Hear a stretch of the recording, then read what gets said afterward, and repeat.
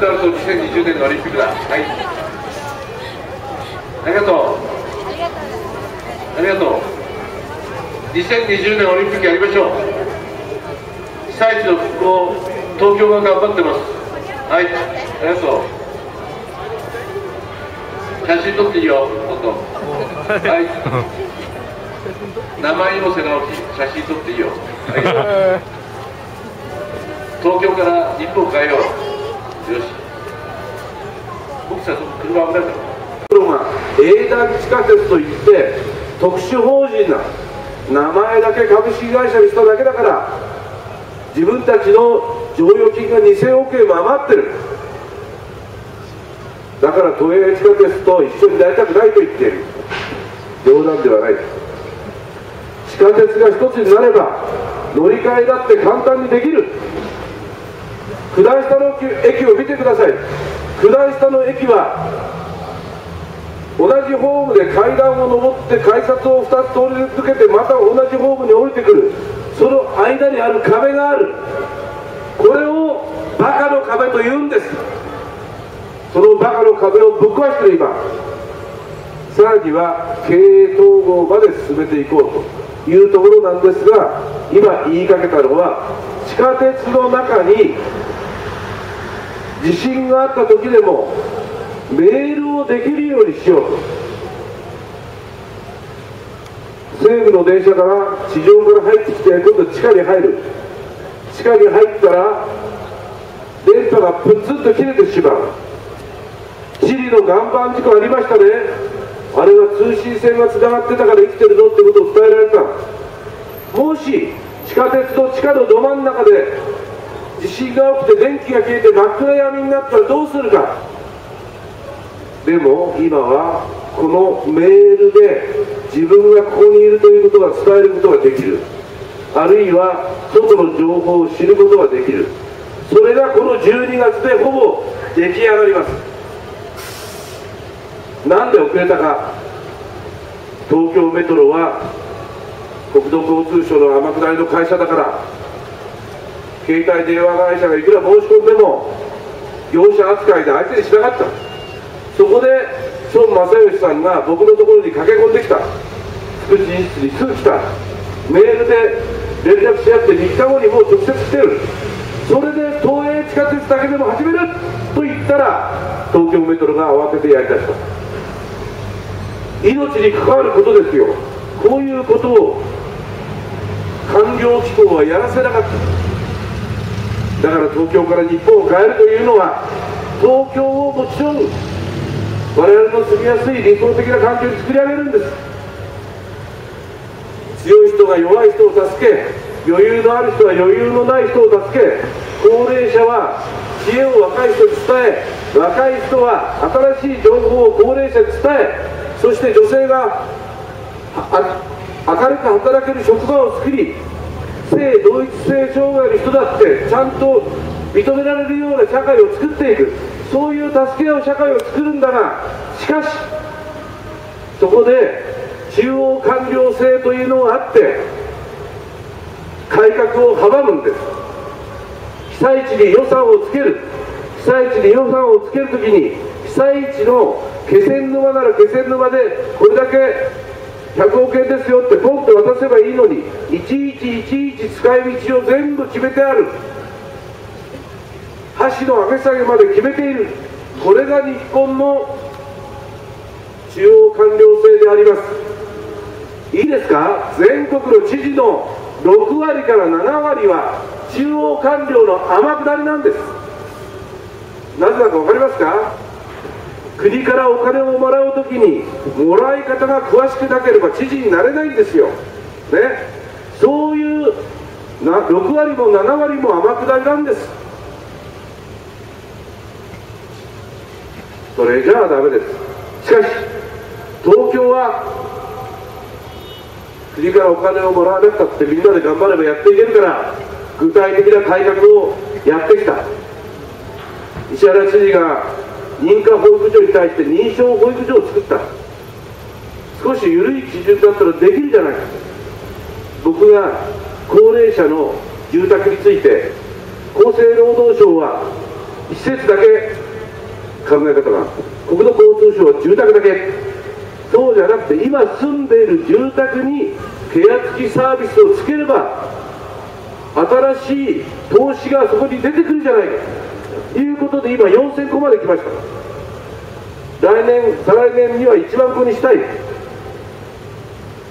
つまり東京が具体的に発想力、決断力、アイデアを出して東京モデルを作る。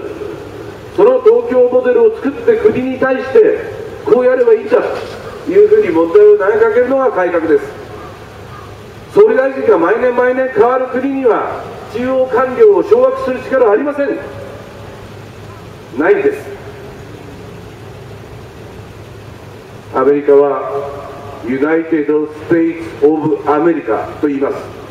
ステイツ、つまりそれぞれの州が連合してアメリカという国を作っている。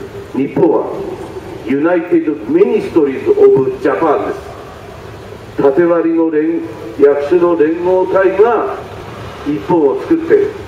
しかし東京はステイツです。東京国です。東京国は日本の GDP の2割を作り、韓国ぐらいの予算を持ち、経済成長をやろうと思えば東京を日本の心臓としてやることができるんです。ということを、小泉内閣で5年半僕はやりました。小泉さんぶれない、あの人はこうですねって言ったら分かったって言ったら分かったんです。これは本当に分かったのかなというふうに秘書官に聞いたら、いや分かったって言うんですから分かったんでしょうねだったら分かったで済みますからね、これやれば済むんです。石原慎太郎知事は田中真紀子に言われてるのが暴走老人だけど、やっぱり作家だから発想がいい。僕と話してると2カーで決まる。あの80歳でいろんなこと言ってますが、好奇心があるんです。好奇心というのは少年の心です。何でも希望を持つ、それが好奇心です。そういう好奇心が今、いいですか、当たり前すぎてものを考えちゃダメなんです。若い人の中に好奇心が失われたら終わりです。何歳になっても好奇心があれば新しいことができるんです。僕は初めて選挙に出ました。3日前に小泉首相が激励に来てくれました。ジュンさん、初めて選挙だからな、でもな、選挙は人間収容だから、なんだかわけわかんないでそう言って帰ってきました小泉さん全く変わらないね。で石原慎太郎さんは今あちこち暴走してますが面白いです。役人の県知事なんてのは面白くもなんともない。なんとか政経塾なんて言ったってしょうがないようなものは、それが日本をダメにしてる。あんまり怒ってもしょうがないからぼちぼち終わりにするけれどもいいですか。まだ羽田の国際化やりかけてるね。羽田から欧米に行けます。今3万回、これを9万回にする。それからハローワークを国から奪う。そして若者の雇用のマッチングをちゃんとやるね。そういうことを東京がやるんです。東京がやればみんな真似する。そしてそれからね、先ほど高齢者の住まいのこと言いましたが、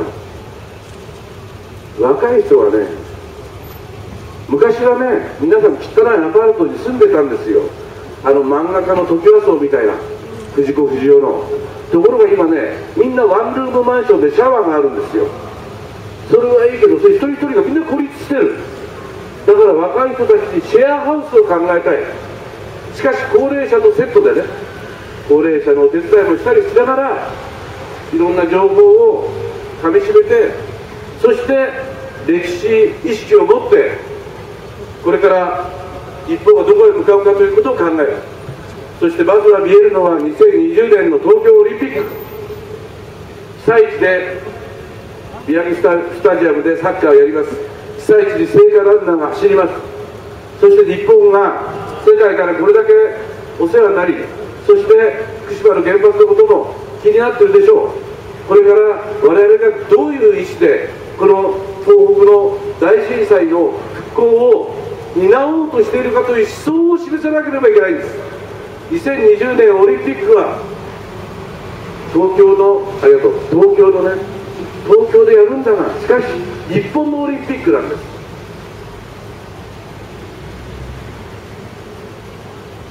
皆さん、寒い中本当にありがとう長くなりました。僕は今年2月26日に65歳で東京マラソン初挑戦初完走しました。皆さんも毎日体を鍛えて、そして医療費を軽減しましょうね。はい、じゃあそういうことで、今日皆さんいろんな方来てくれた。東さんなんかこんなところで演説するの初めてなんですね。柏谷さんも初めてなんです。そういう初めての人が来て、同時に気仙沼からわざわざ昨日地震あったのに来てくれてるんですよ、市議会議長が。ありがとうございます。東京都知事候補、改めて申し上げます。猪瀬直樹です。そして決断、突破、解決する力、東京を輝く街に一人一人が助け合う、そういう街に、そして電力供給については徹底的に東電と戦いながら改革し、そして中小零細企業の電力料金ができるだけ下がるような、そういう東京を作りたい、そう思っています。どうもご清聴ありがとうございました。これから降りて握手させていただきますので、すぐ帰らないでね。はい。